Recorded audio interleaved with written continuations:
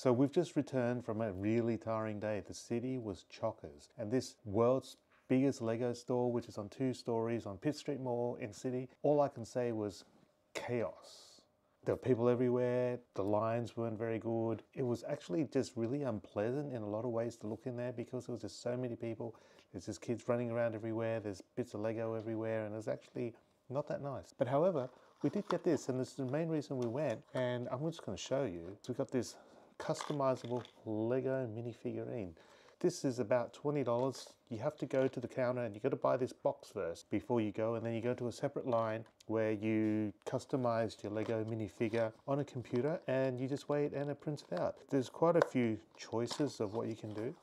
And this is mine. So this is the Lego that I got. This is the part that's customizable. So it's the torso bit. So you go and design it on this computer. So I've got this little press pass thing, and there's a little camera on it. And on the back, it's really hard to see because it's super small, and I don't know if it'll focus on it. Probably won't. So right in there, I've actually got written Derek Chai Media. This is a promotional piece for my channel.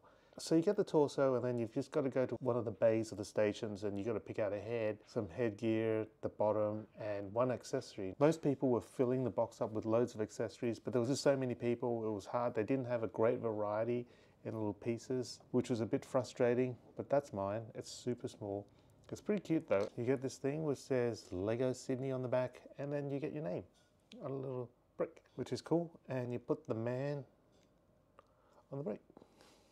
So that's it. Like, as I said, people were just putting loads of accessories in here. No one was keeping an eye. There was just chaos. You didn't get a great variety of accessories, to be fair. There were only 2 stations and they were not separate. So whether you were getting these customized ones or whether you were just making your own minifigures, you just went to the same place. You couldn't really get in. They had not a great choice of accessories. They didn't have any swords or anything cool like that. But that's it. So we traipsed all the way into the city to get this thing, which in some ways is pretty cool.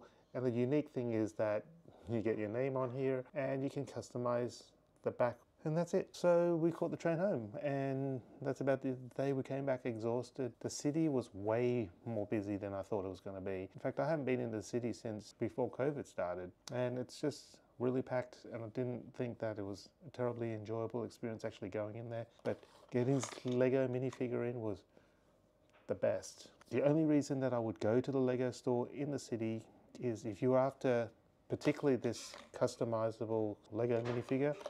There's a lot of unique stuff that you can get there that you can't get in some of the other stores, but you can just order it online. I wouldn't go into the city just for that because it's packed out. It's really unpleasant. Thank you for watching. See you next time. Bye.